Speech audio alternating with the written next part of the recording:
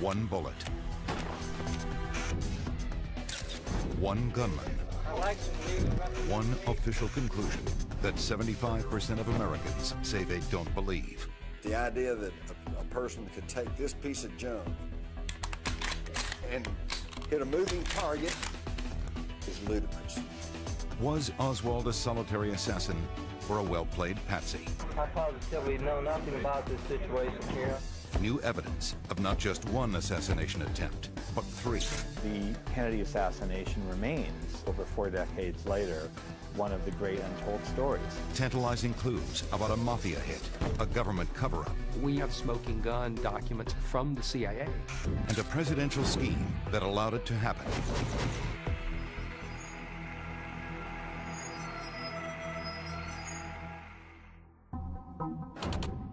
After examining everything from the site of the shooting to the gun itself, the Warren Commission, charged with investigating the assassination of President John F. Kennedy, finds that he was brutally gunned down by Lee Harvey Oswald, a disgruntled ex-Marine with Soviet ties and Cuban sympathies.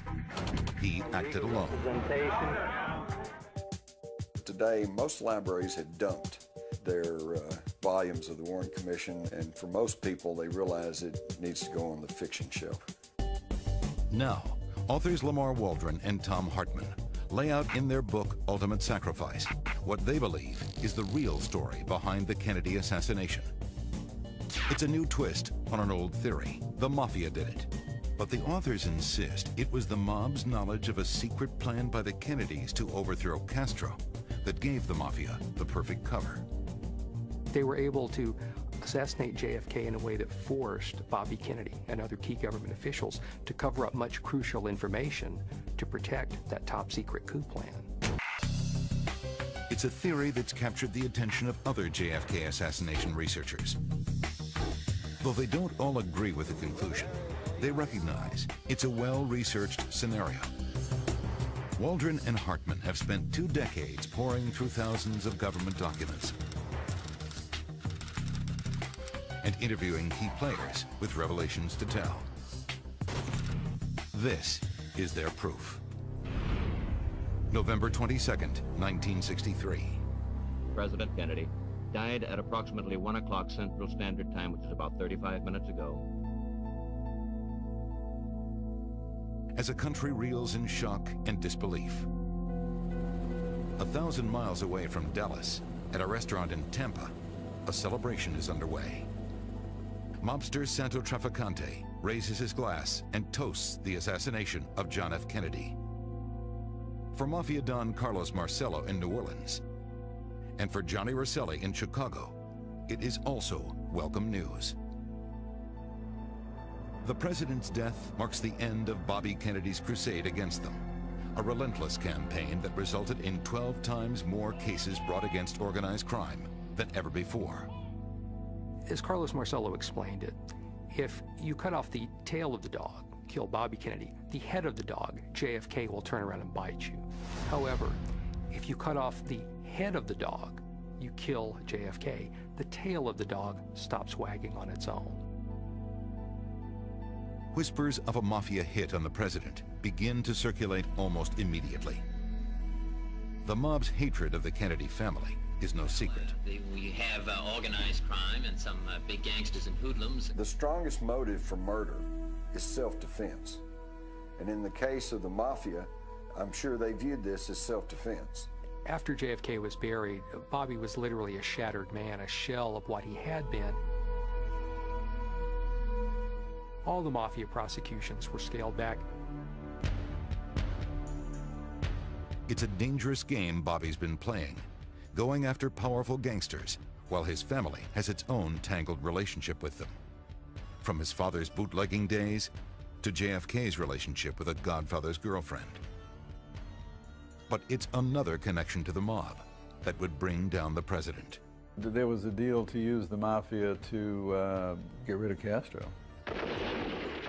For years, the CIA had enlisted the mafia's help to overthrow Castro. Can you refresh your recollection at all? The Kennedy administration's crusade against the mob back home is a slap in the face, a betrayal. It's the final straw. In the summer of 1963, those twisted links among Cuba, the CIA, and the mob become the foundations of a plot to kill Kennedy. But an unwitting decision by the Kennedys themselves is the catalyst. After countless failed attempts by the CIA to remove or kill Castro, like the disastrous Bay of Pigs invasion, the Kennedy brothers come up with their own plan to eliminate Castro once and for all. JFK was faced with a quandary of how could he deal with this Cuban situation before the '64 campaign really kicked off, early in 1964. Few administration officials ever learn of the plan. Among them, Secretary of State Dean Rusk. We were quite surprised when he told us that John and Robert Kennedy were getting ready to stage a coup against Fidel Castro. But it's a CIA memo dated June 28, 1963, that lays out the covert operation in black and white. Code name AM World. Kubark is code for the CIA, P. Bruman, Cuba, and Odioke, the Kennedys. They echo the wording of Mission Impossible, the old TV show from the '60s, where the government says these groups have to be based outside the continental United States, but that if the United States is ever charged with complicity, the United States will publicly deny any knowledge of these folks' operations. This once top-secret CIA document reveals the date of the scheduled coup, December 1st, 1963. It's only months away. Bobby Kennedy takes great pains to keep the president from being directly connected to AM World. Bobby himself meets with Cuban exile leaders to plan the overthrow. This was something that was being very tightly controlled by Bobby. He was trying to run it in a way that it wouldn't become an open secret like the Bay of Pigs had. There's little doubt that Bobby's running the show. But what Bobby doesn't realize is that AM World isn't the only show in town.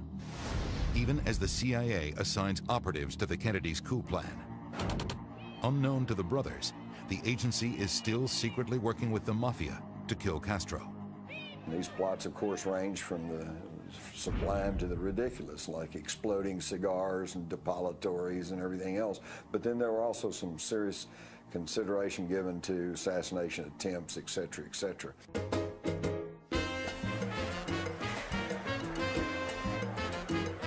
It's a mutually satisfying arrangement for both. The mob has much desired connections to the Cuban underworld, while the CIA turns a blind eye to the mafia's profitable gambling, arms sales, and drug rings there. The CIA mafia plots we now know existed to assassinate Fidel Castro were carried out without the knowledge or without the approval of President Kennedy.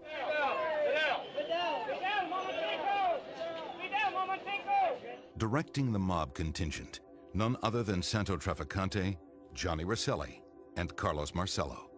It's only a matter of time before they get wind of the Kennedy coup plan through their CIA contacts. By July 1963, 6 mob associates infiltrate the plan. The CIA has no idea that their mafia collaborators are now players in the president's covert operation. Waldron and Hartman believe they have uncovered the evidence to prove this chain of events really happened.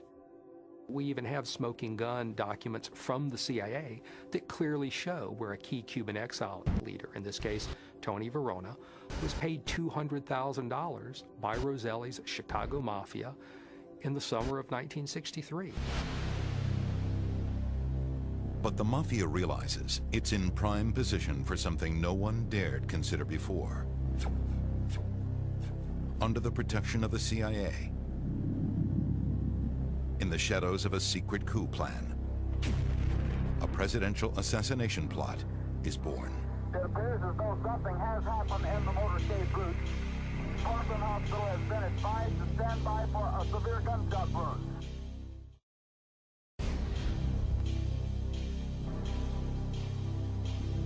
When someone succeeds at something as glorious in their mind as killing the President of the United States, they want to let the world know that they did it. I don't know what this is all about. Lee Harvey Oswald never did. I'm just a patsy. That odd statement by Oswald, "I'm just a patsy," would become the springboard for numerous conspiracy theories surrounding the assassination of President Kennedy. Was Oswald just a fall guy? A small cog in a much larger operation? Researchers Lamar Waldron and Tom Hartman believe their new evidence of a mafia plot paints a far more sinister picture of events leading up to the assassination. Are you going to have anything to say, Mr. Genevieve? Are you going to cooperate with the commission? In 1963, Bobby Kennedy's crusade against organized crime is about to provoke a retaliation he never envisioned. Oh, you won't tell us anything about using the acid to disfigure a person, ordering someone to kill a man? Bobby crosses the line when he sets his sights on top mob boss Carlos Marcello of New Orleans. Marcello was, by all accounts, the chief of chiefs, the godfather among godfathers.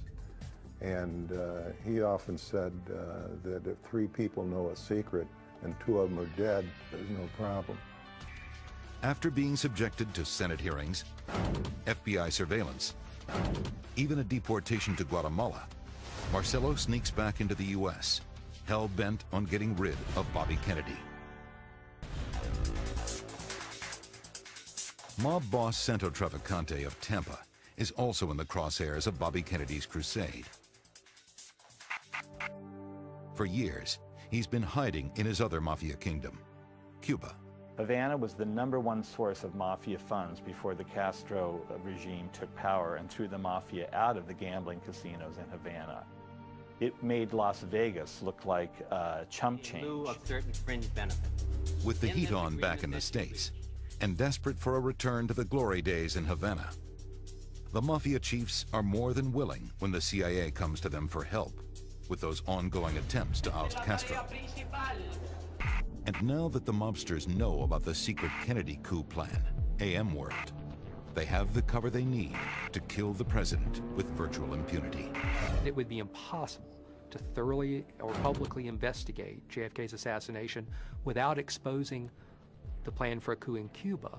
If Castro ever got wind of the coup plan, it could lead to another confrontation with the United States, like the Bay of Pigs fiasco and the Cuban Missile Crisis that nearly led to nuclear war.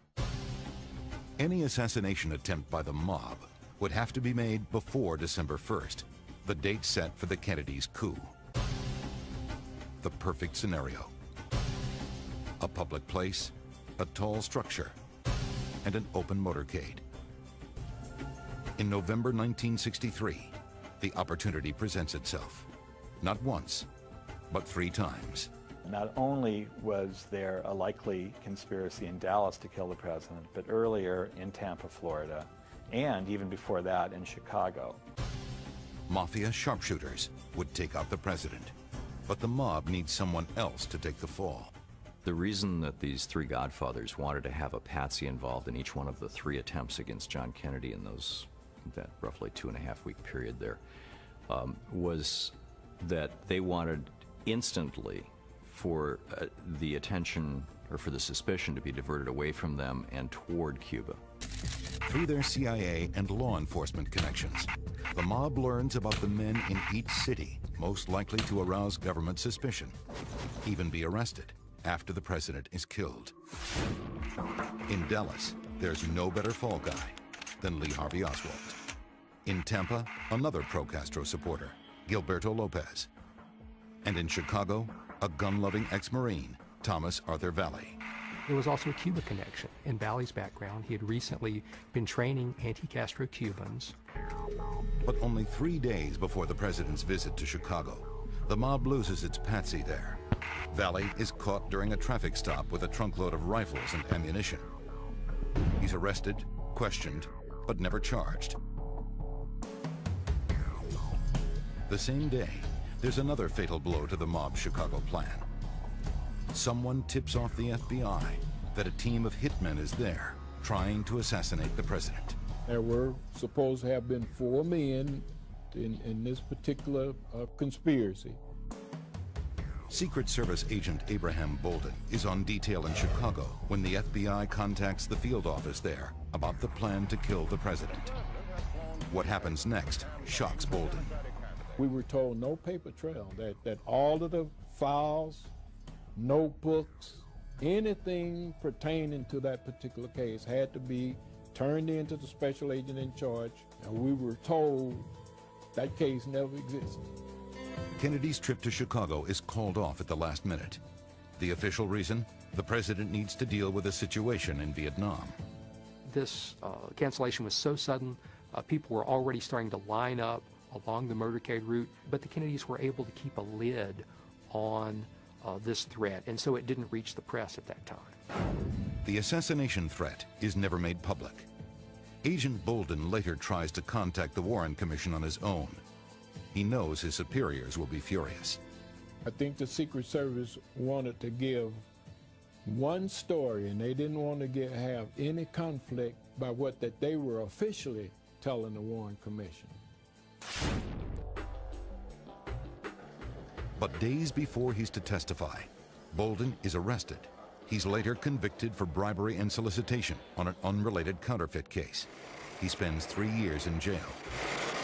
We've gathered a fairly abundant collection of evidence that Bolden was framed, and here's a guy who was really one of the people doing a great and noble job and thought he had information that was really going to help, and for this, his life is destroyed. Why isn't there any mention of the Chicago assassination attempt in the Warren Commission report? It does show how secret those attempts were, and that the secrecy surrounding those attempts were linked to national security concerns related to the coup plan. Although the mafia chiefs are frustrated that their first attempt is foiled, the hasty cover-up of the threat gives them confidence to move forward with another assassination attempt only a few weeks later.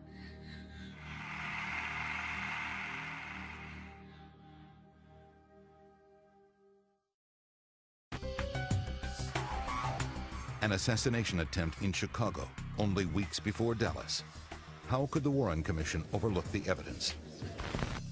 Authors Lamar Waldron and Tom Hartman believe there was a high-level effort to keep the commission from knowing too much about the assassination of President Kennedy. And the mob knew that. The well-intentioned, avoid World War III, avoid the end of all life on Earth cover-up plan would go into place. Only days after the mafia aborts its plan to shoot the president in Chicago, high-level members of Kennedy's administration are scrambling. But it's not the mob they're worried about. It's Castro. Castro was quoted shortly before the Kennedy assassination as saying, "I know your people are trying to get me, and you better get the word out that if something happens to me, something's going to happen to your person." The administration worries there will be more attempts to kill the president, but its focus is on Cuba and not on the mob. The trip to Tampa is too important to cancel. JFK was set to give a speech, a major speech on Cuba, that would be widely reported, not just in the United States press. And several lines of that speech, the CIA says they wrote for JFK to give. It is a message to the coup leader that Kennedy will publicly support the new regime after Castro.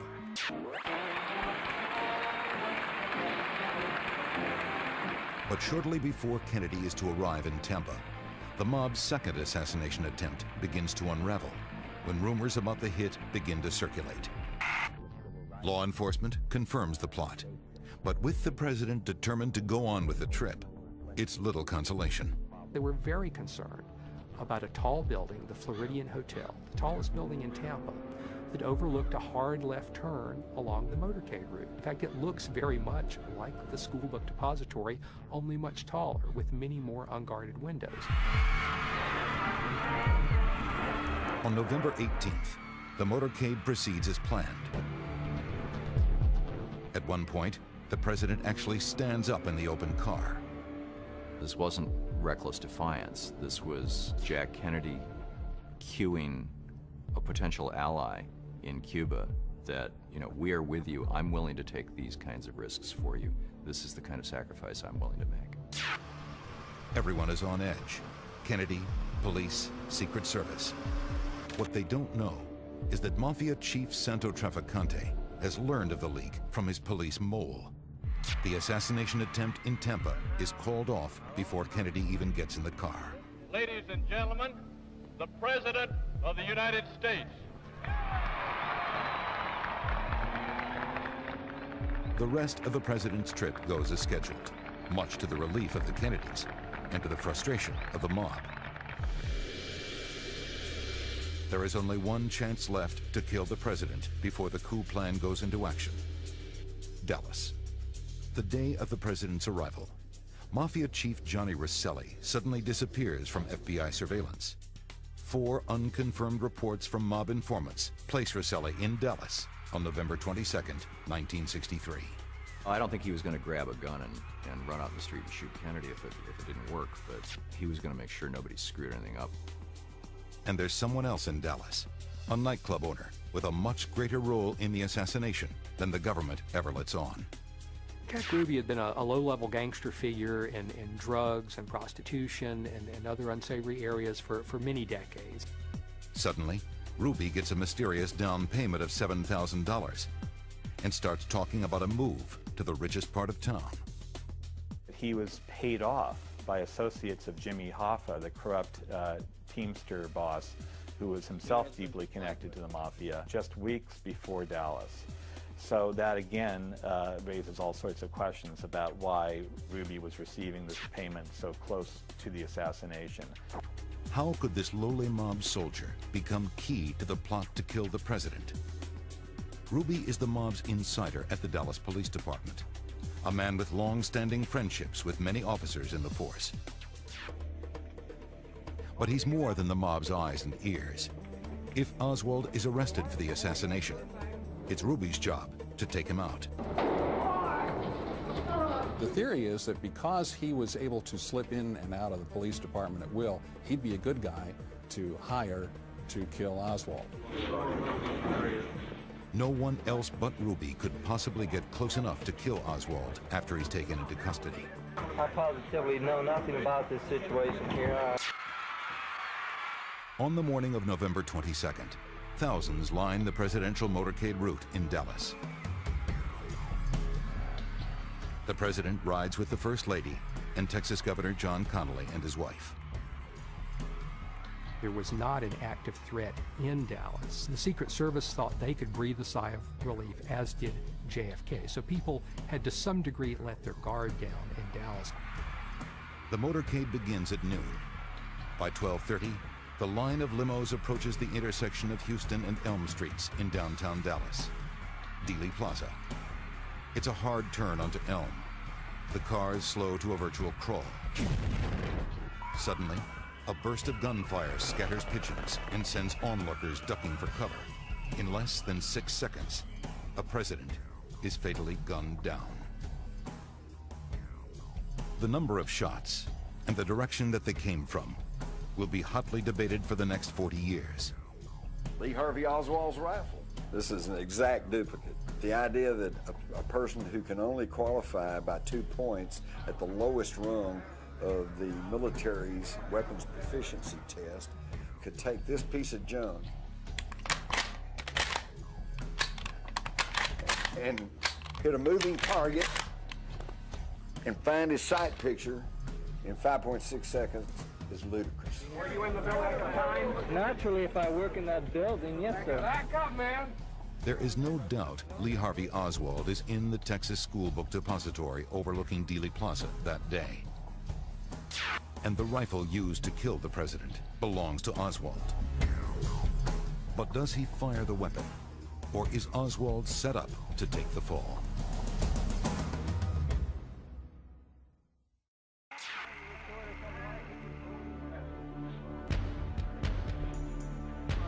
The Warren Commission's case against Lee Harvey Oswald seems open and shut. I positively know nothing about this situation. A disgruntled ex-Marine who had defected to the Soviet Union and is vocal in his support of Castro. On November 22nd, he's working at the Texas School Book Depository, a building with a perfect view of the presidential motorcade. Oswald's own rifle, found stashed on the 6th floor, delivers the fatal shots. Either Oswald did the shooting, or the shooting was done by someone else using Oswald's gun. That's really what it comes down to. But why didn't Oswald attempt to escape immediately? Instead, he hangs around the building for a while, later telling authorities he was in the lunchroom downstairs when the president is shot. A Dallas policeman who rushes to the building less than 2 minutes after the shooting reports seeing Oswald on the floor where the lunchroom is located. So Oswald would have had to fire those fatal shots, race to the opposite end of the 6th floor where the rifle was stashed, come back to where the door was, go down 6 flights of stairs, and then be standing there calm, cool, and collected when the policeman showed up. Many eyewitnesses tell police that they heard other shots from the front of the president's motorcade, the infamous grassy knoll of Dealey Plaza. The Warren Commission dismisses these accounts in its 1964 report, determining that Oswald fires alone from the book depository. But even 2 of Kennedy's top aides, riding in the limo directly behind the president's, insist that there was more than one shooter. Both of these men were World War II veterans, so they knew the sound of gunfire, and they were convinced that the shots, including the fatal shot that took away part of the president's head, were fired from the front. Dave Powers, one of those White House aides, in a startling admission to researcher Tom Hartman shortly before he dies, describes being pressured to change his testimony to investigators. I asked him, why didn't you tell the Warren Commission this? And he said, I tried to, I would have liked to. I kept getting interrupted whenever I got to that. So many omissions that make the Warren Commission's declaration that Oswald acted alone so hard to believe. But is the complex and sinister plot, detailed by Hartman and Waldron, the truth about what happened that terrible day in Dallas? It surely adds dots to the picture that we have of what happened. It's not the dots that are troubling to other assassination investigators. It's the connections between them. To believe that the mob could infiltrate the Kennedys' secret plan to oust Castro, you must first believe such a plan was actually going to happen. The Kennedys had no imminent plan to invade Cuba. Of course, there were always contingency plans. The Kennedys were constantly looking at various scenarios. There is no doubt Castro was a thorn in Kennedy's side. The 1963 coup plan could simply be one possible scenario to resolve the Cuba issue. But I believe that these authors, Mr. Waldron and Hartman, have confused what were contingency plans for the real deal. But if AM World was simply a contingency plan, why would this once secret document mention a general uprising scheduled for December 1st? That's the clock that runs the assassination timeline. The mobsters knew they had to get Kennedy before the coup, or their leverage would be gone. The idea that this was going to culminate in on December 1, 1963, it's based on a reading of a single document where somebody says, we're going to do something soon, and attaches a date to it. There's no other basis for saying that something big was going to happen on that date. And there's lots of evidence that it wasn't going to happen. But not all evidence needs to be in black and white to suggest the plan was in motion. AM World was not a contingency plan. AM World was an active operation. We met with and interviewed people who were involved in it, who were inside it. If there was such a plan, why did none of Kennedy's top advisors, including Secretary of Defense Robert McNamara, know anything about it? They believe that even someone as high in the government as the Secretary of Defense didn't know about this very imminent U.S. invasion plan. I think that's preposterous. Perhaps it wasn't a question of who would be told about the plan, but when. There is a memo in which it appears that a meeting was going to be called involving people like McNamara and Secretary of State Rusk, who had not been told that all this planning was for a real coup plan. That meeting was to be held 3 days after JFK went to Dallas. But if all that's true, could the mob really have pulled off the ultimate hit? The mafia wasn't capable of the kind of political calculations that are being imputed to them in the book. The mafia figures come off like Washington insiders, believing they can cover up their involvement in the assassination, since an investigation could expose the Kennedys' Cuban coup plan and ignite nuclear war.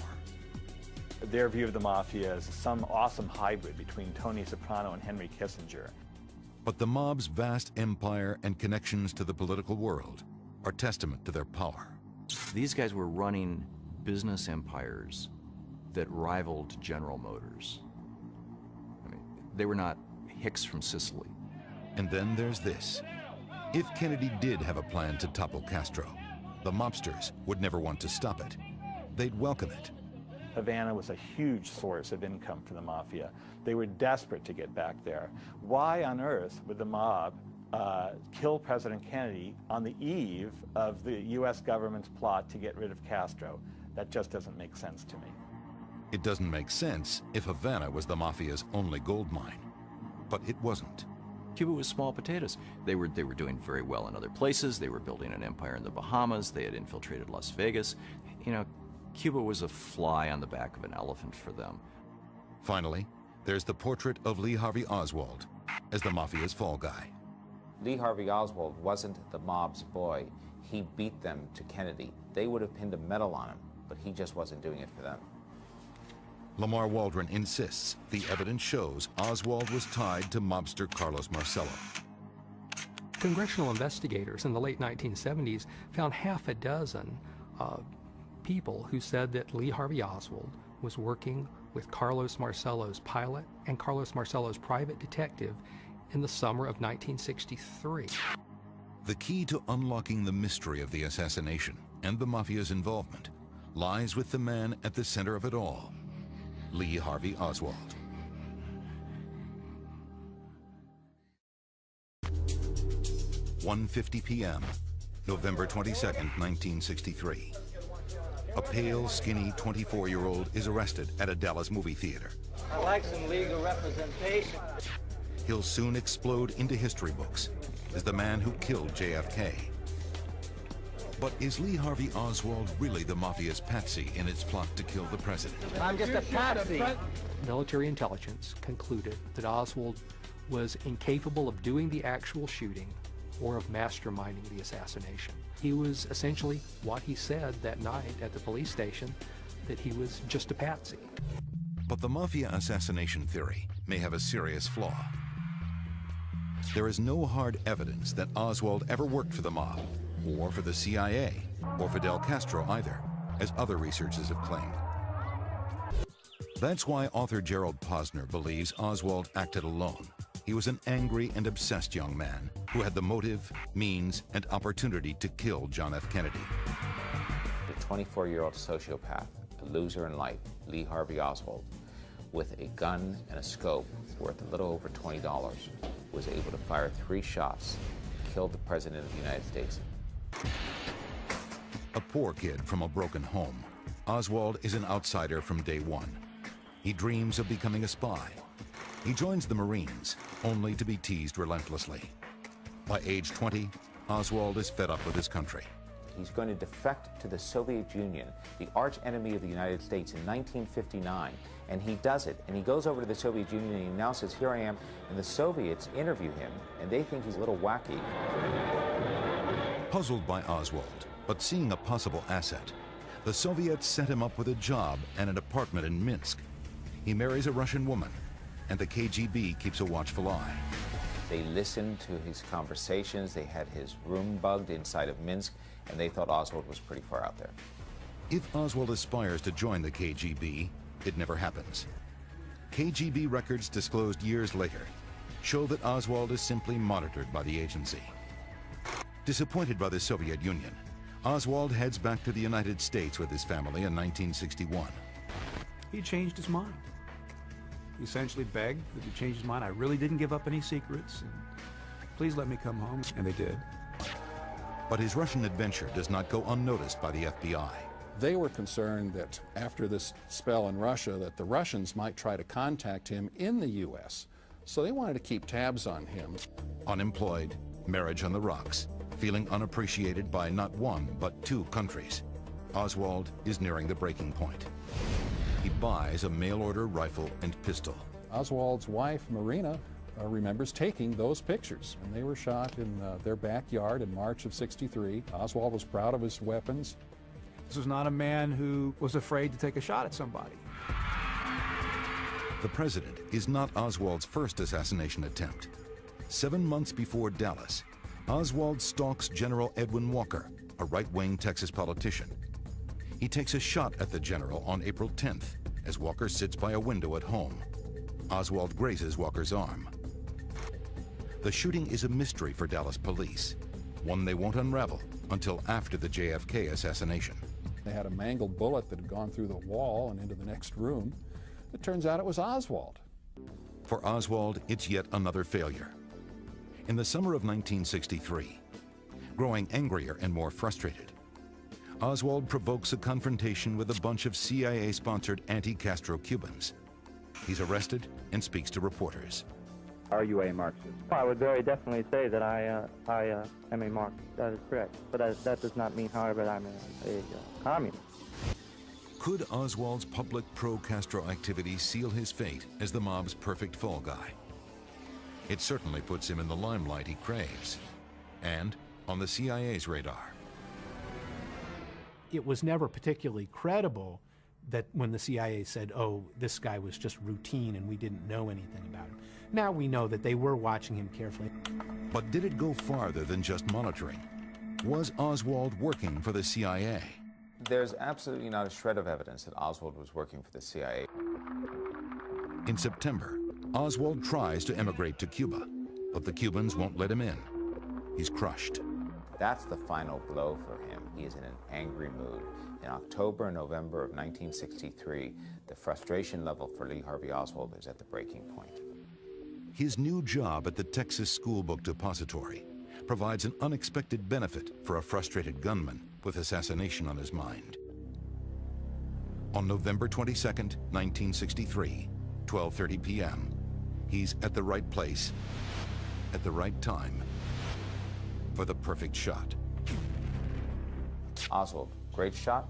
No. But good enough on that day? Yes. 3 shots, only one of which does the trick. I work in that building. When he's arrested by Dallas police, he offers only a few tantalizing comments. No, they're taking me in because of the fact that I lived in the Soviet Union. Unlike any other assassin in American history, Lee Harvey Oswald did not take credit proudly for this crime.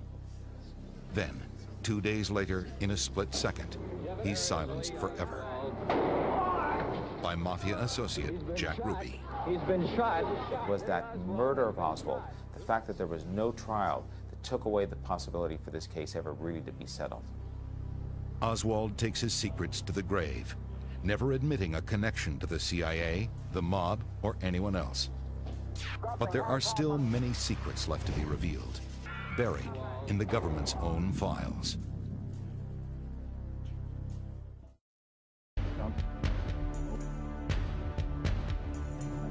It can often be hard for the public and even officials to sort out the real from the unreal when it comes to the JFK assassination and all the different conspiracy theories. Lamar Waldron and Tom Hartman hope that what makes their version of events the definitive one is not just the theory they put forward, it's what's behind it. Their 17 years of research through thousands of documents. What we saw, a willingness to participate in releasing records with regard to the Kennedy assassination that was part of a larger notion that government should be open. Yet the government may not have released those documents for another 20 years if it weren't for a powerful lobbying force, Hollywood. I do hope the film stirs up some new thought and provides some new insight. In 1991, filmmaker Oliver Stone's conspiracy drama JFK caused an uproar with a public already suspicious of the government's version of the assassination, and brought the resurgence of other theories, such as a plot by the Mafia to kill the president. What Oliver Stone portrayed to the American public through his film, while maybe not 100% ground truth, is much closer to the truth than the fairy tales we've been getting from the government. The cry from the American people was loud and clear. Open the files, as Stone himself even testified on Capitol Hill. The stone wall must come down. As a result of Stone's film, Congress passed the Assassination Records Collection Act of 1992. A panel was convened to evaluate thousands of files and declassify them. You have to say this, if it weren't for the film, we wouldn't have 6 million pieces of paper that we have today. So whatever the view of the movie is, he did us a service. despite the wealth of new documents available in the last decade. Only a handful of researchers have dived in. It's not good enough to say that it's the land of kooks and conspiracy freaks and we're not going to go there. You should go there, because most of the American people, a decisive majority, continues to believe there was a conspiracy behind the death of their president. Still, some investigators doubt the JFK mystery will ever be solved. There are many researchers who cling to the hope that at some point we'll pry a document out of government archives that will pretty well lay it all out and will settle the matter, you know, for once and for all, but I'm not one of them. 1 million more pages of documents still lie buried away in government vaults, and they won't see the light of day for another decade, if ever. Within those pages, perhaps the evidence that will prove or disprove the mob hit scenario. A theory fueled by the deaths of prominent mafia figures who died before they had a chance to reveal what they might know. Johnny Rosselli, after being subpoenaed to testify before the House Select Committee on Assassinations, his chopped up body was discovered in an oil drum in Biscayne Bay. And you have Ruby dying of cancer in his jail cell in Dallas saying, bring the Chief Justice down here, I've got to talk to him, I've got to tell him something that he needs to know. Without that testimony, the government's remaining secret files become even more crucial. A government official admitted that over 1 million CIA files related to the assassination are still secret, presumably until 2017, when all the documents are finally supposed to be released. Washington Post online reporter Jefferson Morley is suing the CIA to get its documents on Lee Harvey Oswald. Documents that for years the agency denied even having. Those records exist, the CIA has them, and they're fighting in federal court today, 42 years after the fact, saying we don't need to share everything we know about the Kennedy assassination. Who knows what bombshells may be in those still hidden files? If we are to know the full story about what happened to John F. Kennedy in Dallas, we need to have all those documents. The government may hold all remaining assassination documents until 2017. But JFK researchers are pressuring for their release now. In the book, we call for a truth commission, just say, let's get this stuff out. Let's just lay it out and look at it. In our mind, a good starting point is let's just open the doors on this stuff. With those doors open, researchers and historians may finally solve the mystery of that dark November day in 1963.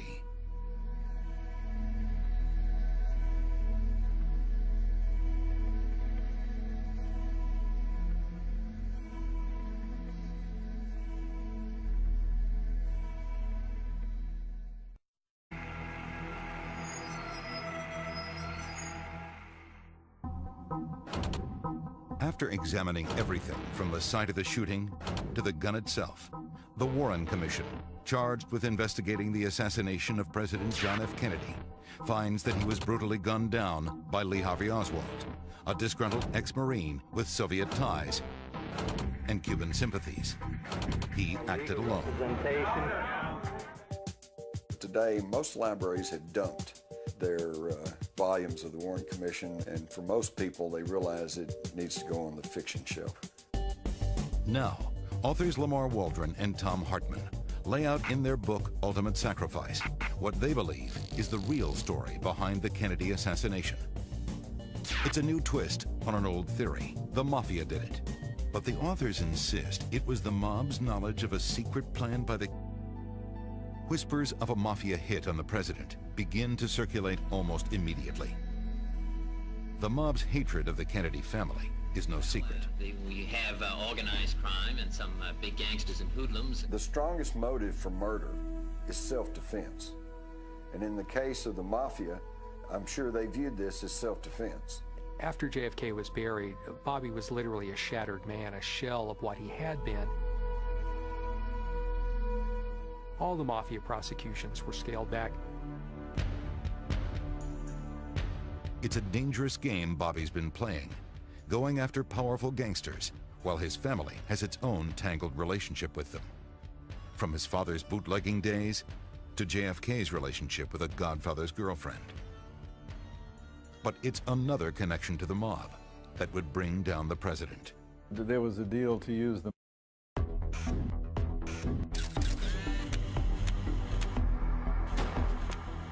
One bullet. One gunman. One official conclusion that 75% of Americans say they don't believe. The idea that a person could take this piece of junk and hit a moving target is ludicrous. Was Oswald a solitary assassin or a well-played patsy? I positively know nothing about this situation here. New evidence of not just one assassination attempt, but 3. The Kennedy assassination remains, over 4 decades later, one of the great untold stories. Tantalizing clues about a mafia hit, a government cover-up. We have smoking gun documents from the CIA. And a presidential scheme that allowed it to happen. Kennedy's to overthrow Castro that gave the mafia the perfect cover.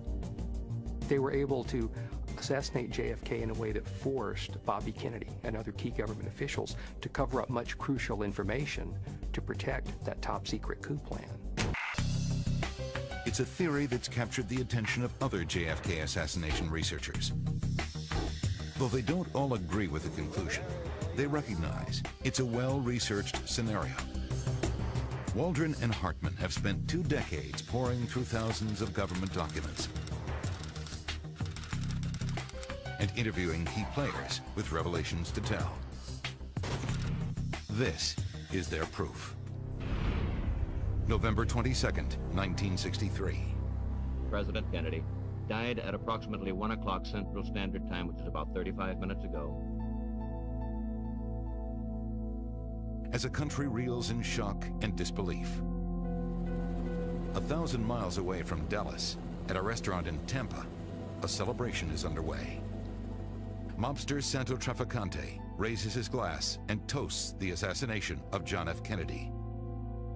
For Mafia Don Carlos Marcello in New Orleans, and for Johnny Rosselli in Chicago, it is also welcome news. The president's death marks the end of Bobby Kennedy's crusade against them, a relentless campaign that resulted in 12 times more cases brought against organized crime than ever before. As Carlos Marcello explained it, if you cut off the tail of the dog, kill Bobby Kennedy, the head of the dog, JFK, will turn around and bite you. However, if you cut off the head of the dog, you kill JFK, the tail of the dog stops wagging on its own.